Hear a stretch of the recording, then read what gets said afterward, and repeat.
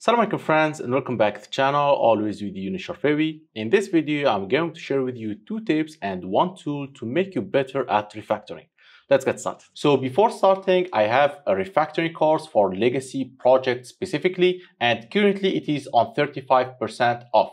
Okay, so you can check the code promo in the description below. This course is use case driven, in which we are going to take a code and then convert it and apply certain refactoring techniques. All right, so the course includes many techniques and many ideas that might help you, so you can check it. Also, I have free preview for the first testing chapter. You can check it if you want to take a look. And then if you decide to buy it, the code promo in the description below. So let's get back to the video. So refactoring is the act of changing the code structure without altering the visual behavior. Reason to do that, there are many reasons: improving the performance, having a good structure to add or remove features, and like many stuff. Like this is the main idea for refactoring. Now, how to get better at refactoring? There are 2 tips actually I often use, I often deploy. So the first tip is that whenever you are going to implement a new feature, solve a bug, or like do anything to the code base, try to do something good for the code base. There is also another variation of this rule, which is make the code better than you found it. That's simple. And this can be anything like renaming function, renaming variable, for example,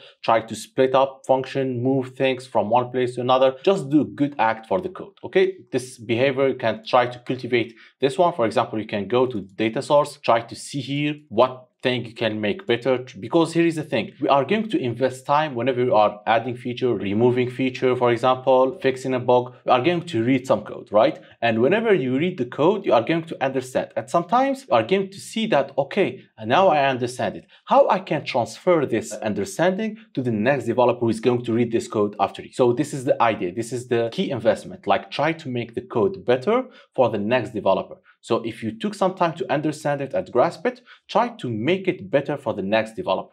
This includes many stuff, and here for one rule I try to always use, which is the cyclomatic complexity. Here I'm using a plugin, like many people are asking me about this plugin, which is called Complexity. It's a good plugin called Complexity. Simply, it's going to show you like there are many metrics to the code on what does it mean a good code. Cyclomatic complexity is one of the best one like I ever worked with. So always try to see what is the cyclomatic complexity. You can with it organize the code to make it much better for understanding, and then you can swap different functions, try to add better functions, split the code base, and similar stuff. Like this is the first step, and this is the first rule. All right, so always try to invest your understanding, because you already wasted the time, so try to make that waste not wasted. Okay, so that's the first idea. The second tip I use often is to try to make a to-do list or a note, like in your Notion, in your, for example, Microsoft To Do. You can create a list and call it refactoring list. Okay, because here's the thing: sometimes when you are working, you are not going to refactor everything. For example, variable, you can rename it with mark. I can do it like that, for example. This is fine, but there are some changes that are kind of bigger,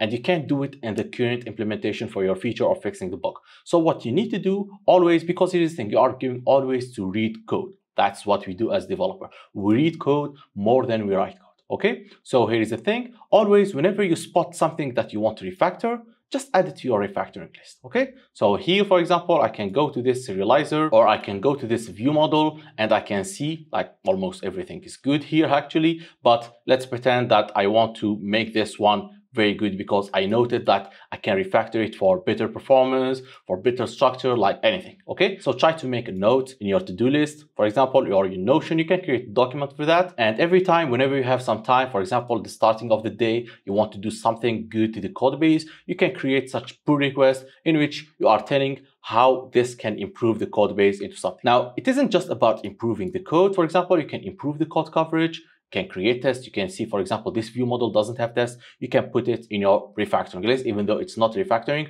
but this is good act for the code base. Okay, it means that we are covering this code with the tests. All right, so these are the 2 main tips, and the tool, as I said, is just cyclomatic complexity. Just pay attention to the cyclomatic complexity for your compose function, for your view models, activities, all your classes. So this metric will tell you whether the code is too complex or little complex, so you can act on it. And then every time whenever you are trying to implement something, try to do good act, like reducing complexity via some manner, renaming functions, splitting function, whatever you like, adding tests and stuff like that. That's the first one. And the second is that every time you are going to encounter many things, the code base that you want to improve, just make a to-do list for that so that you don't distract yourself with many things. Create a to-do list on your Notion or your Microsoft To-Do or whatever, or your Keep on Google, right? And then put everything you want to refactor. And every time, whenever you have the time, for example, at the start of the day, at the end of the day, like you can create a habit for that. So that way you can improve the code base and also improve your skills for refactoring. So that's pretty much it for this video. Thanks a lot for watching this video to the end. Don't forget to subscribe to the channel and always see you in the next videos. Salam alaikum.